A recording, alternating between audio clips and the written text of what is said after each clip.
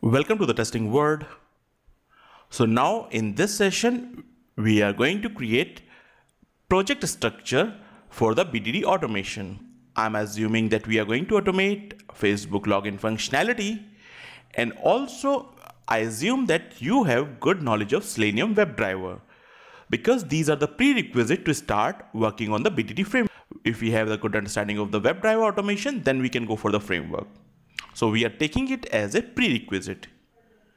If you are not aware about Selenium automation, I would request you can take our course Selenium with Java, and that's going to help you to take yourself from the basic to expert level.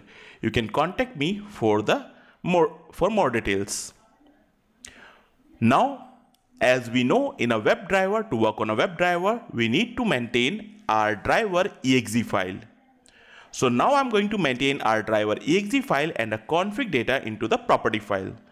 So I'm just moving, and here I'm just closing this pom.xml, and first of all I'm creating a folder with the name driver inside this project, and in this folder I'll maintain my all the exe file. It could be Gecko driver, it could be Chrome driver, it could be iDriver.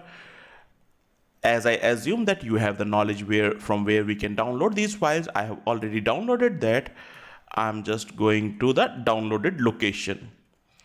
That's my location. I just copied it and pasted in this driver folder.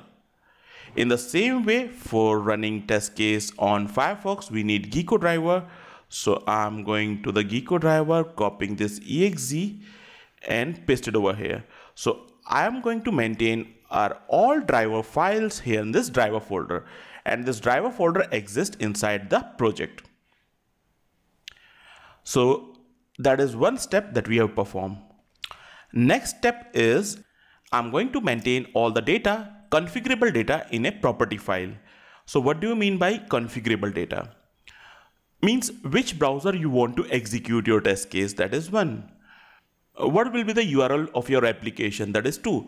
In the same way, what is the username or a password you want to use in your test case, that is 3. So whatever the data you want to set in the configuration, whatever the data you want to set at the runtime or before the execution, so that if I'm executing my test suite, so I can give my username password. As somebody else is executing the test case, he can use his username and password. So that data, we are going to make it configurable. Anybody can change it.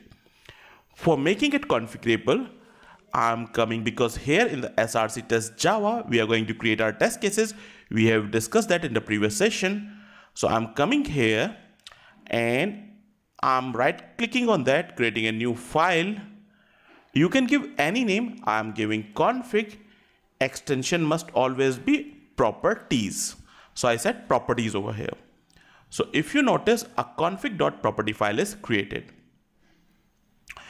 As I assume that you have the knowledge of how to set the values on the property file, but still I'm going to explain it.